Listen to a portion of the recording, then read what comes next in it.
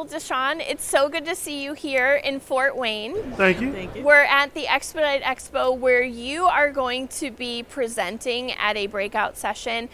Tell me what you're going to be sharing at your session. What's the topic? What's the plan? Is there a plan? There's no plan. Okay, good. You know, Jason Williams, the president and CEO of Expediter Services, I tried to kind of corral him for a plan on our session, and he's like, you know, I just like to show up and we'll make it happen. We don't need a plan. Absolutely. So sometimes a man with a plan is not necessary, right? Sometimes it's up to the lady to make all the details Oh, anyway. there you go. There you go. I like her. So you're running a small business, right? Yes.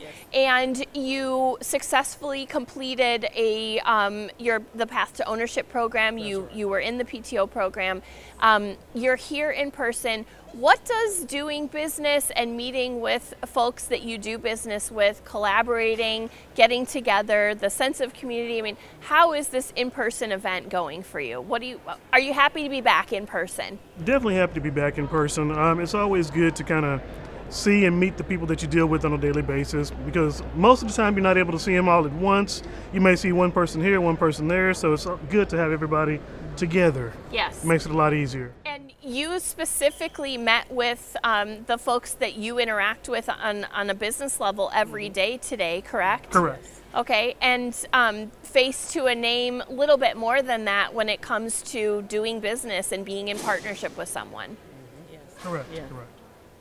Well, we're getting together for the expo, and so you don't have a plan for your session, but what is the overarching topic? What are you going to be talking about in general? Well, basically about our Path to Ownership program and how that affected us and how it was when we went through it. So hopefully we're able to kind of enlighten new people on the whole process with working with ES and bring some people over to ES. I met with a lot of new folks today, new folks in the industry. They're considering the trucking industry. They might be considering Expedite. They might be doing trucking already and just be considering ownership. And in general, there was a frequently asked question, and it was, how do I decide? What if it doesn't work out? What happens if, etc.? And isn't that the actual goal or most successful outcome of doing the PTO program, the try before you buy? Is that kind of what convinced you to participate in the program, or is it just a great outcome? Go ahead. Well, that kind of had a lot to do with it as well. You definitely need to kind of get your feet wet before you go into purchasing a vehicle and investing yourself all the way in.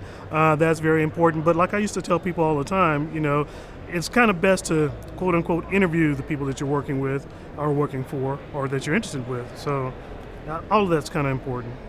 I guess especially if you're going to partner up with someone. Yeah, you know, definitely. if your business is vested in how someone else conducts their business, I think it makes a lot of sense to have a trial period and test the waters, if you will. Right. Yep. And to have teamwork, you know, just to Yes. be able to, and like you said, to be able to see their face and talk to them and interact with them and actually see it. You know, on the phone you can be phony, but in face to face you got to see the smile and looking each other in the eyes and stuff. So yeah. We had a panel discussion earlier, and we were talking about career path in the industry, and you did a Path to Ownership program, and now you are operating as owners, as partners.